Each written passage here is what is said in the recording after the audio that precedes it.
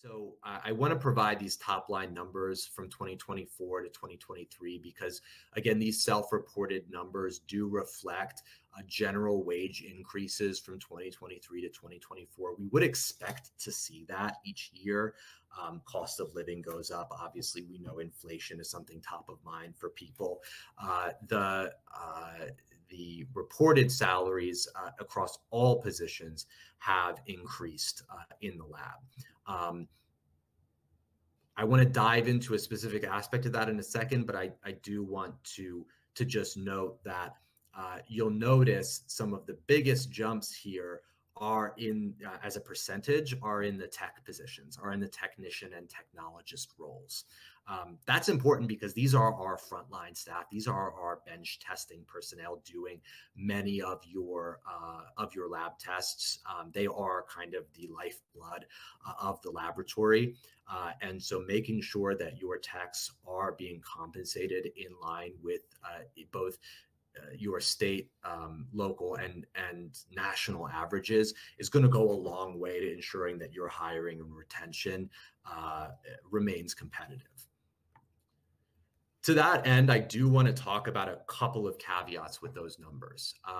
So when we report these numbers out, we ask folks for their location, where they work. And I think that's very helpful because when we look at national averages, which was the last slide, we lose sight of high cost of living states that may skew the numbers to the upside. So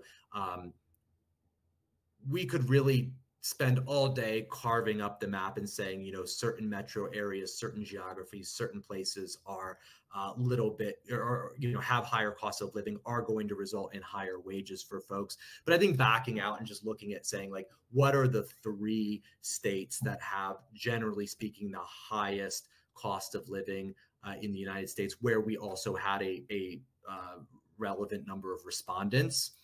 That's California, Hawaii, and New York.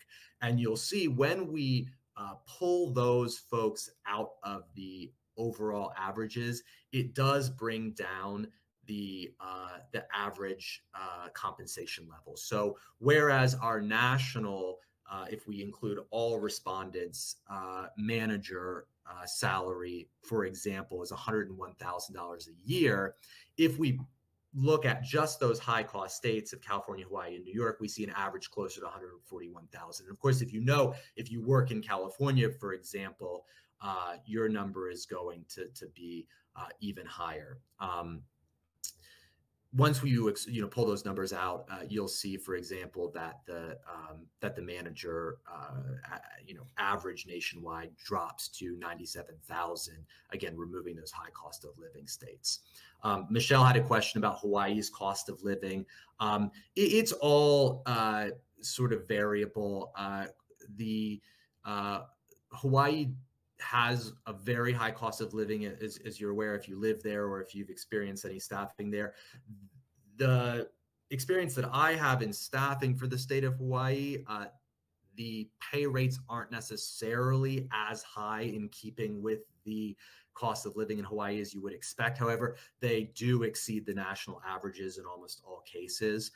So again, when I'm trying to help, trying to pull or tease out some numbers that could skew things to the upside, I do want to take a look at Hawaii because almost all of our respondents from the state of Hawaii report above average wages in these categories compared to the national average. And again, the goal here is to pull out statistical outliers to help assess where you should be thinking about compensation for your lab techs if you live in one of these non-high cost geographies.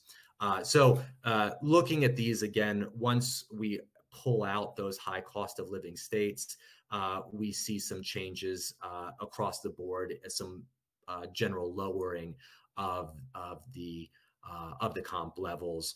CLIA lab director, we see compensated at $218,000 without California, Hawaii, and New York taken into consideration.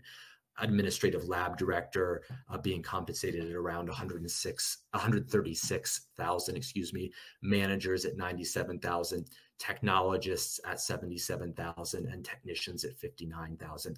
I do want to pause here for a second because, you know, again, as Alex introed me at the start of this call, I do lead our recruiting and staffing division here at Lighthouse, and I have the opportunity to work with at any given time, dozens of labs across the country and hundreds in my career, if not thousands, who are looking at this question of, you know, is my compensation competitive with what's out there? And I think one of the biggest changes I've seen in my career and my time doing this work is that there's really a marked change pre and post COVID.